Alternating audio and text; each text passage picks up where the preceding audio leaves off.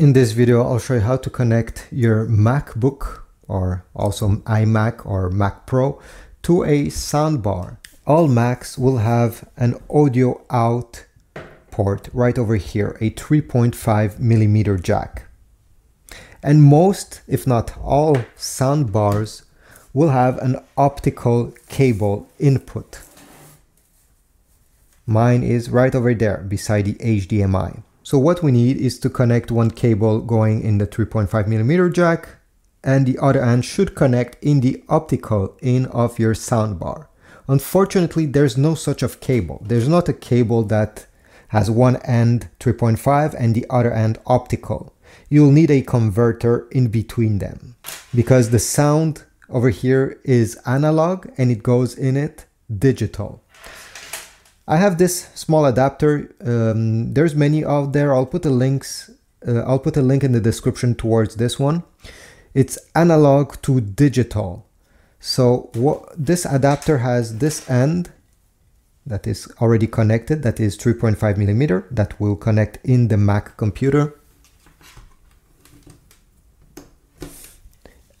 And the other end, it's an optical out. It comes included with an optical cable that I just have to connect here.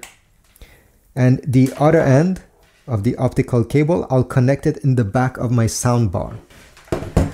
Then this converter needs power. It comes included with a power cable that I have connected to one of my outlets. Okay. And this is it. Now turn on your soundbar and put it in optical mode. Over here, this soundbar has an OPT button that I need to press. On your Mac computer, go on the top right corner where you see these two ovals, one white, one black, click on them. Then where you see sound down below, you see, click on sound. And make sure that external headphones is selected. Once this is done, you don't have to do anything else. Launch your favorite movie, listen to some music. All the sound that is going out of the Mac will go in your soundbar.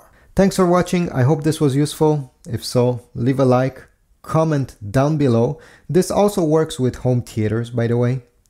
And yeah, I'll see you in the next video.